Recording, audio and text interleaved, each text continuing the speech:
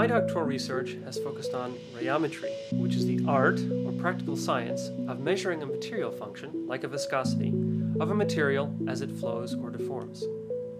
A major challenge in rheometry is the characterization of viscoelastic liquids at very large deformation rates, on the order of 1,000,000 inverse seconds, which are found in applications from the chewing of foodstuff to industrial applications like coating flows or flows through porous media.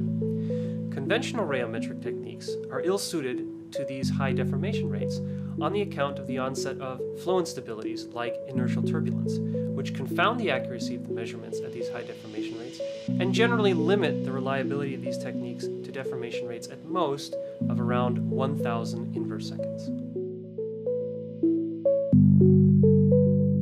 To overcome these limitations, I focused on using microfluidic devices for high deformation rate rheometry. A major advantage of these devices is their small length scales, generally as small as the size of a human hair, and which generally ensures that inertial effects are negligible. On the other hand, a major challenge in using these devices for rheometry is that it's often quite difficult, at least compared to conventional techniques, to relate a strain rate in the material, or how quickly the material is deforming, to a stress in the material, or how much internal friction or resistance that material has to being deformed. My solution to this challenge is to combine velocity measurements, which enable me to see inside the microchannel and how the material is deforming, pressure measurements, which enable me to measure the pumping power or energy dissipation associated with deforming the material, and finally, flow-induced birefringence measurements, which provide an additional measure of stress and molecular orientation of the material based on polarized light microscopy. I have also collaborated with researchers at the Harvard Medical School on the topic of flow-induced particle migration in microchannels, often called inertial focusing. This phenomenon has been proposed as a breakthrough technology for applications in flow cytometry, or also the isolation of rare or diseased cells from the bloodstream.